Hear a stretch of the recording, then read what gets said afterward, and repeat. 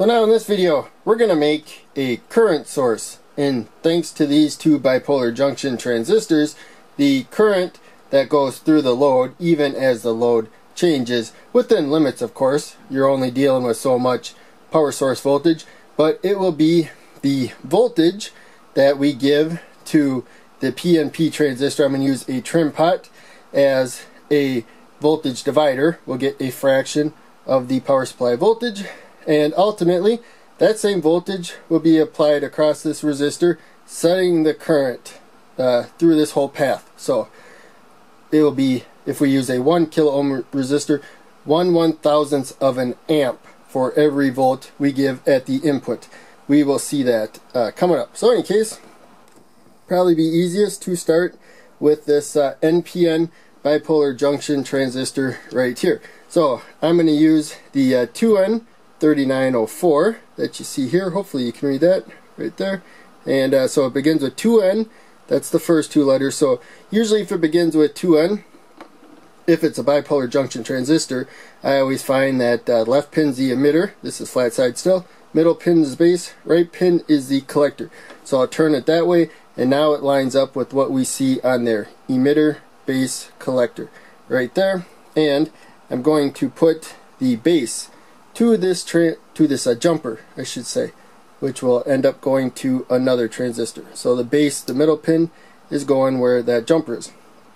And so again, to make the math really easy, we're going to use a 1 kilo ohm resistor right here and put that to the emitter. So that's an emitter follower, which means whatever voltage we give to the base, actually minus 0.6 volts of the voltage we give to the base, but this transistor will raise the voltage that we give the signal to. So ultimately the voltage we give here will be the voltage held across there, because we got a couple of emitter followers. So again, we need this emitter follower to give us the voltage coming in plus 0.6 volts. That will give the voltage that we put there plus 0.6 volts there. This will drop at 0.6 volts, so it will equalize. So we come here, and this is the 2N3906 right there. We'll see if you can read that, and there we go. You can read that pretty good. So again, 2N, so left pin emitter, middle pin base, right pin collector. And so now this time, the emitter is going to be on the top, as you see there. That's the left pin, so we're going to swivel it this way.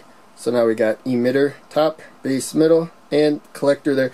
Collector is going to go to the negative rail, because this is a PNP transistor. It has the opposite chemistry of the NPN bipolar junction transistor. We put it right there. And so the NPN transistor, as you can see, the emitter is headed to the negative rail through a resistor, and the PNP transistor, the emitter, is headed towards the positive side. That's because they have opposite chemistries. So this one's going to set the current. This one is not going to set the current. It's just going to let enough current through that this transistor can set the voltage over there. So it's going to have the voltage that we set plus 0.6. So now we will do that resistor. So we're not doing the load yet. We will do that last. In fact, we don't even have to wire anything for the load. It's going to hold the current whether there's a load or not. The multimeter will be the load. So I'm going to take a 10 kilo ohm resistor. That's going to go to the collector, the top pin, which is also where that jumper is right there, and that is going to go to the positive rail right there. And other than our signal, which is going to come from the trim pot there, we're really done. So we're going to take a trim pot.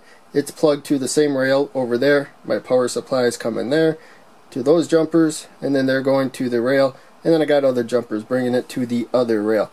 It's about halfway there. It's going to be about 5 volts. So we will put that to the base where it is set right now. And now we can set it down to about 0 volts. If we go all the way, it will be 0 volts. And if we go all the way up, it will be 10 volts. With the power supply at 10 volts, we have it halfway for about 5 volts. Basic voltage divider stuff. So we will zoom back, and I'm going to turn the power supply on. So I have it set to 10 volts, but we lose about 0.05 volts. So when I measure the rails, it'll say about 10.05. And I limited the current to no more than 30 milliamps. We'll turn the power on, and we got the power on. So there's a little current flowing right now throughout the entire circuit. The rest of what we're going to do, we're going to use the multimeter right here. So we'll turn the multimeter on, and other than adding our load, that's it. So I have it set to measure voltage. I don't have to move the red probe for this video. I only need to move it for high currents. So we'll leave black at COM. Black is pretty much always at COM. And then we got voltage and milliamps, microamps of current, and everything else we could ever measure. So we'll measure the rail right here, and we can measure any 2 points that go to both the negative and the positive rail. And the voltage may shift just a speck due to resistance within the wires, but that's very little. It shouldn't impact it a whole lot. So we have 10 volts across the trim pot. It's set about halfway. And so if I, let's zoom in a little bit, hopefully that will focus it a little better. So if I go to the middle pin, that jumper goes to the middle pin right there, and then go to ground. There you can see we got about 5.166 volts. So if I measure the current from there to, from that red jumper to the collector up here, I expect a little less than 5.2 milliamps. And so for each volt, that's because that's a 1 kilo ohm, 1000 ohm resistor. So I'll set the meter to measure milliamps, and that is with no load right now. So we're going over there, and there you can see we have that voltage, but it's divided by 1000 ohms of resistance. So it is, when it comes to current, 1/1000th of the voltage that we gave. We gave it 5 volts. This is 5.19 milliamps. So that's 5,000. So it would take 1,000 times as much as that to equal the same number as the voltage. So that is with no load. We're going to give it a little bit of a load with an LED. We'll be able to see the LED light up and know that it is passing current.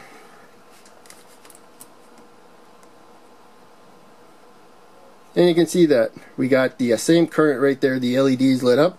I can also bypass the LED and go right there. So it changes the spec, but that's to be expected. There's nothing wrong with that. We'll add another LED in series right there. And now we're kind of getting close to the voltage it's providing, so we might see a drop off. I'll add another one in series. And there you can see we have a drop in current. But that's because we're only dealing with 5 volts. We got 3 LEDs. And so we're dealing with 10 volts total, but we're given 5 volts as a signal. So with this much voltage drop, we're plenty fine going to 15 volts. So without the load, if it's just going across that resistor, I would only want to have about 12 volts. So we changed the voltage over here. We got 15, so that's probably about what is it, 7.5. So we'll set the meter to measure voltage to check that, because we changed the voltage at the rail.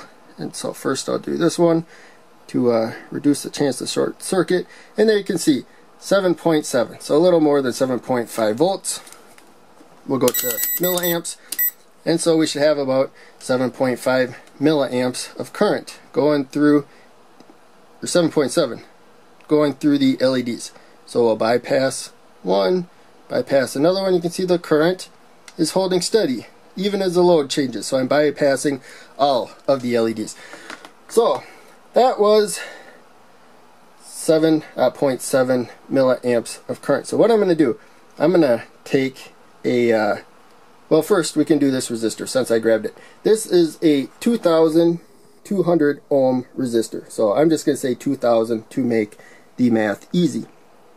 So twice the resistance of this one, so it's a little more, but basically, since we have twice the resistance here now, we will have half of the current going through our load. And so we are back to measuring milliamps right there. So first we had the 1,000, now we have the 2,200. So as you can see, that's a little less than half of what we had before, right there. And now I also have, so this was a little more than twice the resistance we were using with the 1 kilo ohm. This is the 510 ohm. So this is just a little more than half of the resistance we were using before. But we will get, which means we will get twice the current that we had with the 1 kilo ohm. So I expect about 15. In fact, since it's going to be twice, we set the trim pot to about half of the power supply voltage, and so we should have about 15, approximately 15 milliamps of current. We'll see there, because you gotta remember it's the voltage we set with the trim pot right there. And there we go, about 15, even as I bypass these other LEDs. And it can be more than LEDs. We can put resistance. This is a 100 ohm resistor. I'll put that to the positive rail, and we should have plenty of voltage to still hold steady there. And okay, with the resistor and the 1 LED, we would have to raise the power supply voltage a little bit more. But we could use the 100 ohm resistor and 2 LEDs and quickly do the transistor directly there, because that's only 510 ohms.